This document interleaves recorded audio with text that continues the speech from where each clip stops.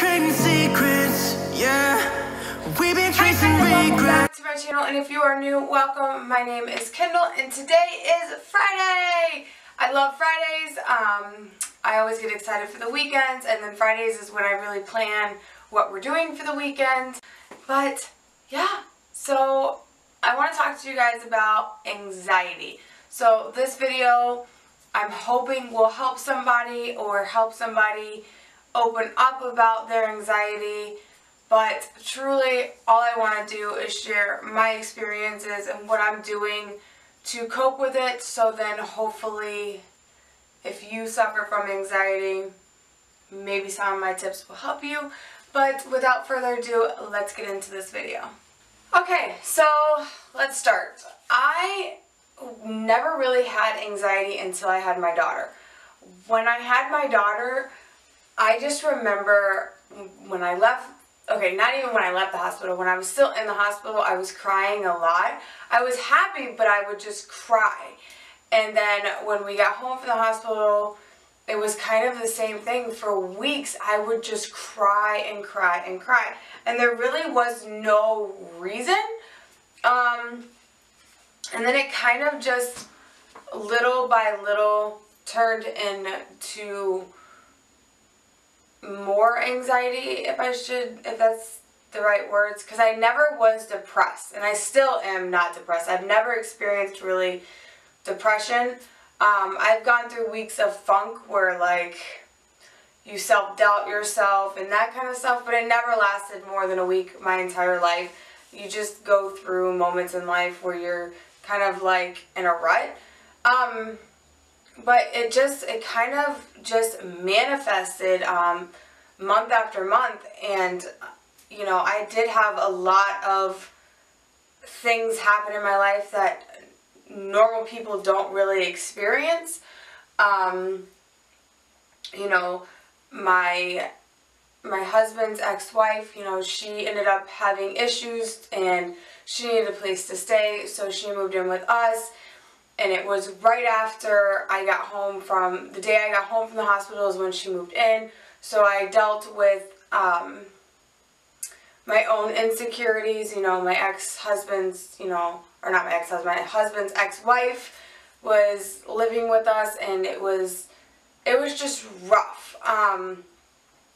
Mind you, when I got pregnant, me and my husband were only together for about a year, maybe a little more.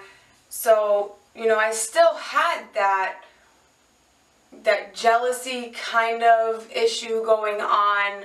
You know, you still have, you're not used to having kids 24/7, and now she moved in, so now we have her child that was not with my husband, and then the 3 boys that were from my husband. So it was just a lot of kids all the time, a newborn baby. All my family lived in Florida. At this time, I lived in Indiana, and which I'll, in another story, do how I've met my husband and that kind of stuff. But, so there was a lot of things that happened as soon as I gave birth, and it was very life-changing. But in another story time, I will get to how putting the children first really changes a lot, and you end up getting relationships with people that you wouldn't think that you would have. Excuse me. But that will be another story time. But then I ended up getting control of my life. My daughter was about 6 months old or so, and it was to the point where I could actually leave her for like an hour. She was breastfed, and she would only eat off of one breast. The other breast wouldn't pump. So I literally, for 13 months or so, breastfed with one breast. And I struggled with that. I had blisters, which turned into, oh my gosh, you know, what if I can't feed her anymore like this? What am I going to do? It was just so much stress, and I was by myself. My husband worked nights too, which didn't help at all. It kind of made it a little bit worse. But with not having my family, it really started sinking in, and the anxiety started. So then after that, I got mastitis twice from my child biting me. And when they breastfeed and they bite you, it can cause mastitis. Well, I ended up getting that twice, which did not help my anxiety issues. It just ended up being another thing added on, and I didn't know how to cope with any of this. So, you know, everything just, and I kept everything inside, so it just built and built and built. And then back to where I started getting my life together, we started going to the gym all the time. And then once I started getting healthy and working out, I started ending up with like nausea every day and stomach pains. And I have, one of my biggest phobias is vomiting. I don't like to feel nauseous. I don't like vomiting. I can't handle when somebody else vomits. I can't handle when somebody else gags. It will put my anxiety through the roof, total freak out mode. That is one of my biggest anxiety triggers. And I was having that every single day. And I would eat certain things and it would be worse. Well, I went to my gynecologist and they said it might be my new birth control. And so we got off birth control and it was still happening. So then they're like, okay, well, maybe it's just your anxiety and stuff making you nauseous and not feel good every day. And I was like, well, that's not it, because that's what's triggering my anxiety, if that makes any sense. I don't have anxiety before the symptoms. It's the symptoms and then the anxiety. So after going back and forth with the doctors, I finally decided, you know what, I'm going to see a specialist because nobody can figure this out. So I went to a, I can't even think of the name, but it's your digestive and your gut doctor. I went to see him and he was like, you're going to go get an ultrasound. And I was like, okay. He's like, because I think you might have gallstones. And I was like, I felt so relieved but scared at the same time. But I was relieved that hopefully we had an answer. And sure enough, I had thousands, he said. And I was like, well, why did it take a year for somebody to figure that out? And I guess between my age and, or how young I was, and I never had any pain, because I guess when you have gallstones, you're supposed to be in like excruciating pain. And I never had any pain. I was just nauseous all the time. So that whole year being sick all the time really put me in the biggest rut of my life, and I still suffer with it. It really traumatized me. Like, I'm scared to go to stores because I'm like, what if I instantly start feeling like I did when I had the gallstones, or, you know, stuff like that. And then I got diagnosed with GERD, which is severe acid reflux, because there's like a valve up in here somewhere that opens and closes, and mine stays open, it doesn't close. So acid can always come up. There's no blocker. So I've been on medication for that for 4 years, and it helps, but there's still bad days.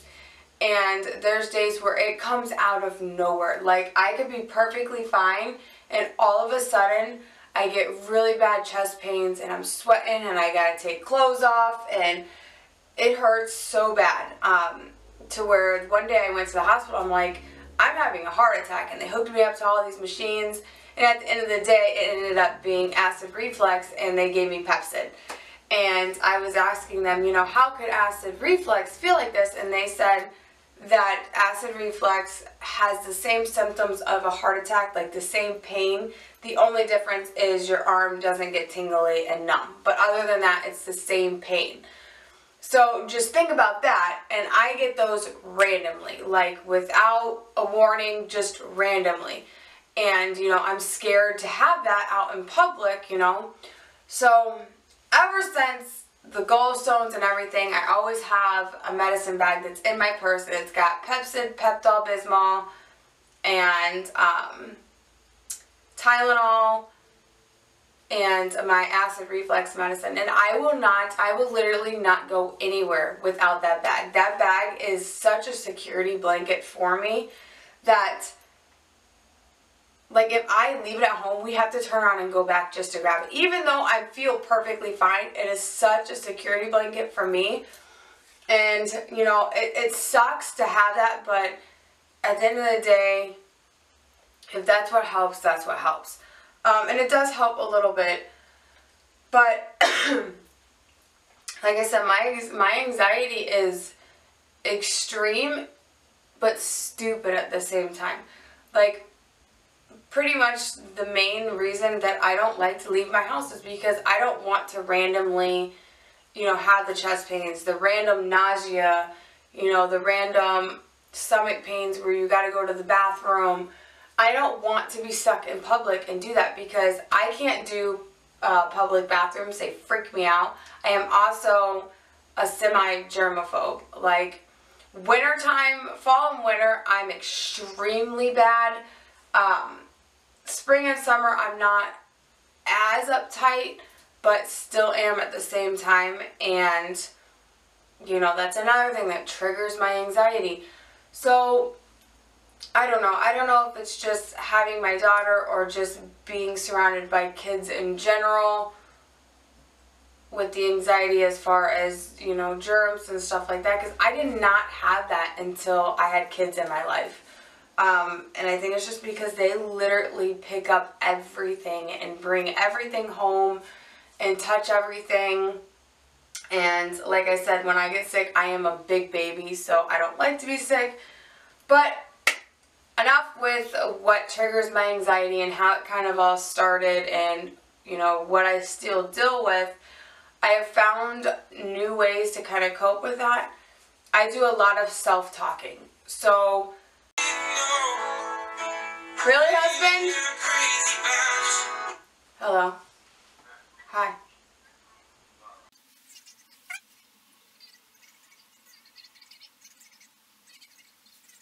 Died, then the car was full, then my husband called, but like I was saying, I do a lot of self-talking, and I realize at the end of the day, like, how you talk to yourself really changes your thought process.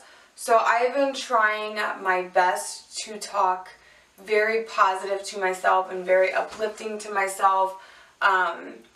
Like, I, you know, congratulate myself if I get my to-do list done. I just really pretty much gas myself up. I flatter myself, and it does help. Like, you know, I'd read about it and I'm like, this is crazy. Like, I am not going to sit here and look in a mirror and talk to myself. But it helps. I'm telling you, the way you talk to yourself will change your whole mood, your whole day, your whole life. So talk to yourself with respect. Talk to yourself how you would want somebody else to talk to you. Be your own best friend. Be your own uplifter. Also, I got this book from Amazon and it's called Unf Yourself. I will leave it linked down below. I do not want to cuss on this channel as much as possible, but you get the gist of what the title is. And it's amazing. It's one of those in-your-face kind of books, and it's very blunt, and it's very vulgar, and it's very raw. But that's what I need. I don't need a book that sugarcoats and, you know, this is all natural and da-da-da-da-da. I don't want that. I just want somebody to tell me straightforward what I need to do to change my thought process and change my life. So the other thing that I've been doing, well, back to the book. The book I read only when I am not doing anything and my mind will start wandering. So like if we're driving to the store or something that's not, and the store is not right here in town, we gotta drive like 30 minutes, I will read that book just so my mind doesn't have time to think about, oh my gosh, what if this happens when you're at the store and blah, blah, blah. My mind's distracted, I don't think about it, and I'm fine. So the book has really been a help. Let's see, what else have I been doing? I've been really just keeping my mind busy. My mind really doesn't have time to just sit there and think anymore. If I can't just sit down and watch TV or anything much anymore, so I will clean, I will find something to do, I will record videos, but basically I have realized, keep yourself busy. Don't let your mind have time to even go to those places. I smoked cigarettes for years. I quit on New Year's Eve night. The second it hit midnight, I haven't had a cigarette since, and it has helped here and there with the anxiety.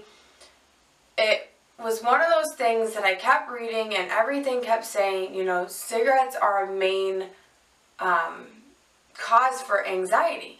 And I was like, oh, so maybe if I quit, maybe all my anxiety will go away. So I was like, I need to quit anyways.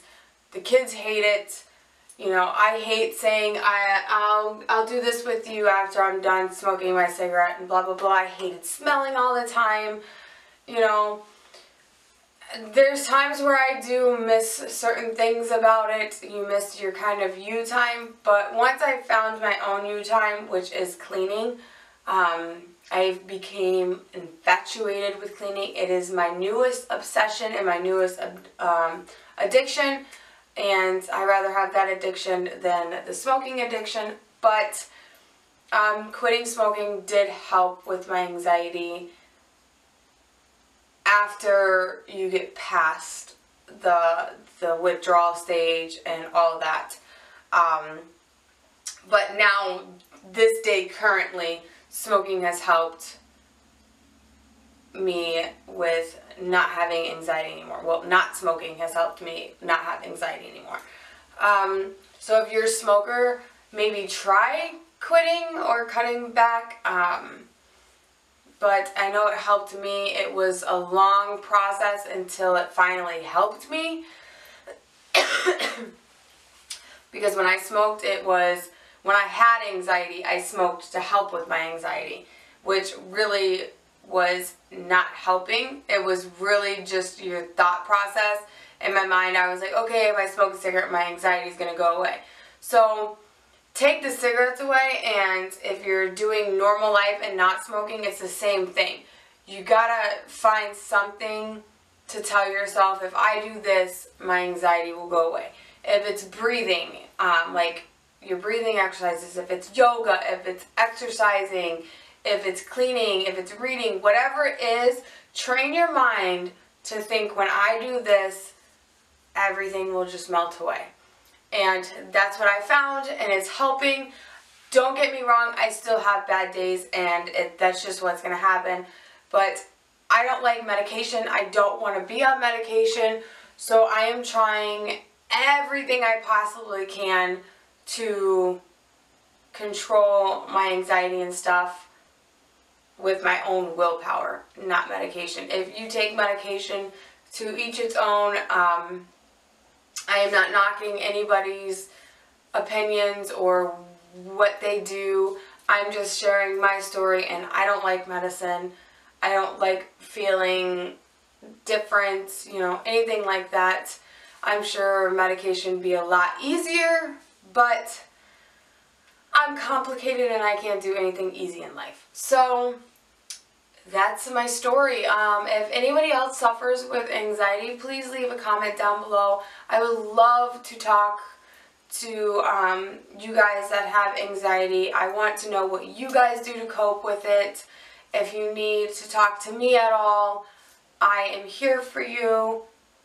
Anxiety is hell, and I wouldn't wish it on anybody in this world, but it happens, and it sucks, but we can always fix it one way or another. It's just finding what works for you, and that is it, you guys. Okay, so I'm back. Yes, the earrings are off because I was starting to edit the video and I realized I forgot to tell you guys something that is an also big help for me and my anxiety.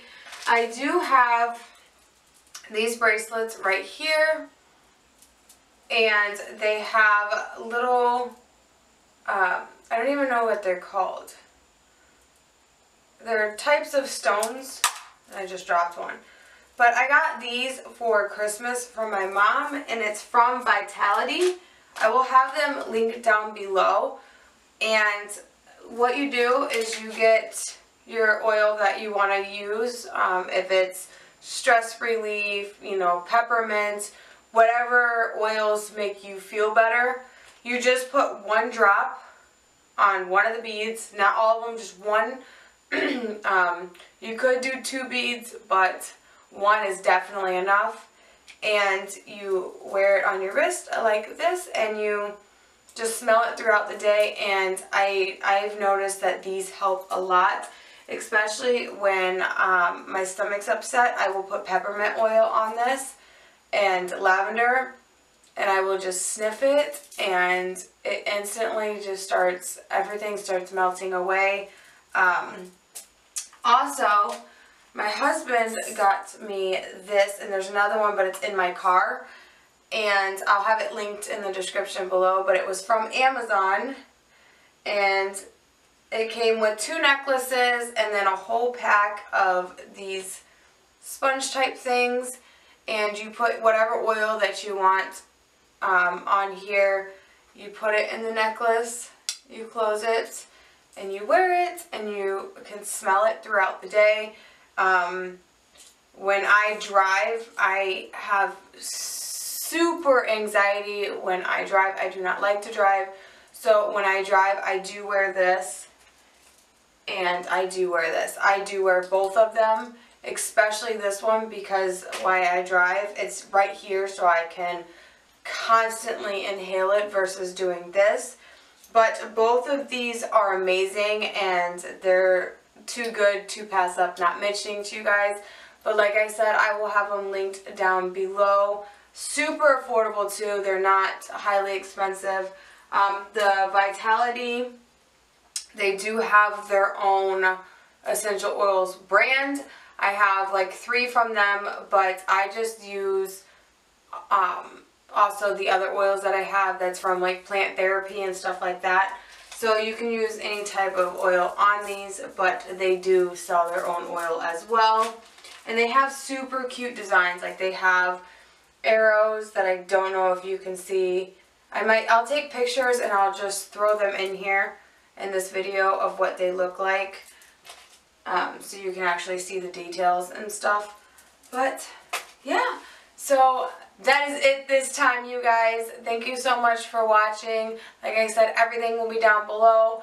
If you have anxiety, please comment down below, and I would love to know your tricks and tips, or if you need tips and tricks from me, I will be more than happy to talk to you. But that's it, you guys. Thank you guys. Bye.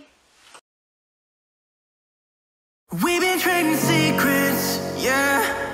We've been tracing I hope regrets, everybody has yeah. a wonderful weekend. I'm hopefully vlogging this weekend. We don't have the boys this weekend. We only have our daughter. The boys are going with their mom to their grandma's. So it's just us and Hannah. And we shall see what kind of trouble we get into this weekend. But thank you guys so much for listening, and if you made it to the end, I love you and thank you so much.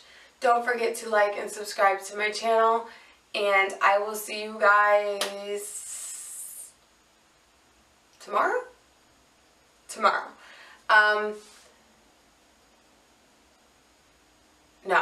won't see you tomorrow. I don't know. It depends on how I feel. I don't know if I'm working out tonight or not. Tomorrow would be a workout video. But I am super sore, you guys. It's not even funny. Like, it is hard for me to do anything. So I'm trying to let my muscles kind of heal. So I don't know if I'll work out tonight or not. So if I don't see you guys on Saturday, I will definitely see you on Sunday for Hannah's Corner. My daughter does her own videos on Sundays. So yeah, thank you guys so much for watching. Peace, love. I hope everybody is healthy and happy and you have a wonderful weekend. And don't forget to smile and just let things go. Deep breaths. And I love you guys. Bye. We've been trading secrets, yeah.